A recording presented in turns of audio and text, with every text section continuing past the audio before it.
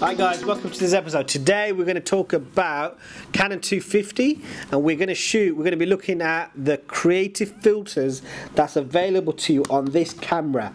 It is a pretty decent camera.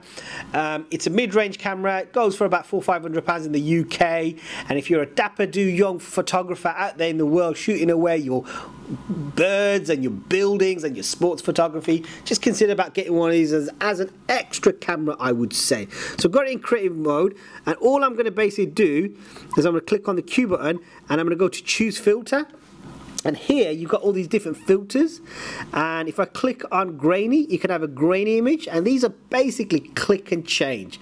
You've got your contrast, so you can contrast it up and up. You've got your mode, so your one shot or your timer, and you've got your built-in flash or your hot shoe flash that you might put on there as well. What I'm focusing on obviously is filters. So you've got blur, so these are all blur, these are all filters that you can apply. So you can have soft focus, so if you're shooting cats or you're shooting maybe something, maybe a car for example, you've got a Maserati or a Bentley sitting in your driveway. I wish I had one of those. My days, I'm like, well, life would be amazing, sitting in my fancy car, maybe fancy people looking at me going, ooh, look at that fancy guy with that fancy car. But that's another day. So you got soft touch, you got fisheye. So fisheye basically makes it more like a oval shape like this, if you can see that. Okay, so you might want to use that for like maybe certain shots. You remember back in the days in the 90s, all the hip-hop artists used to be using that, and in some Bollywood films you saw that kind of feel as well, and you can use that for filming and photography as well. You've got water paint, so this is like a water, like your Monet, your fresco type look. I don't particularly like that. I think it looks a bit sort of Instagrammy type filters. You've got toy camera. So if you want to make it look like it's been taken by a toy camera from back in the days, those little ones that your parents or your grandparents probably gave you, you probably got one right now from your mum and dad, then that's the sort of thing you can get from that as well. Natural effects, and you've got HDR, high definition render.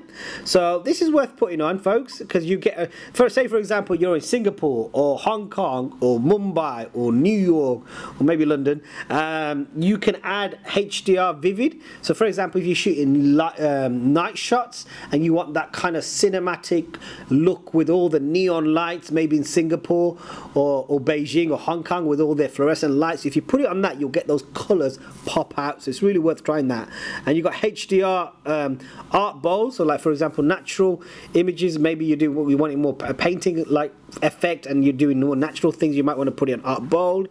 And you've got HDR embossed, so it gives it like an emboss effect. So there's quite a few HDR effects that you can apply on this camera, which are pretty cool, I think, to use and to apply. Okay, so yeah guys, this is a quick tutorial on the creative filters that's available to you on this Canon 250D. Any questions, please do post, and I'm happy to do a shout out.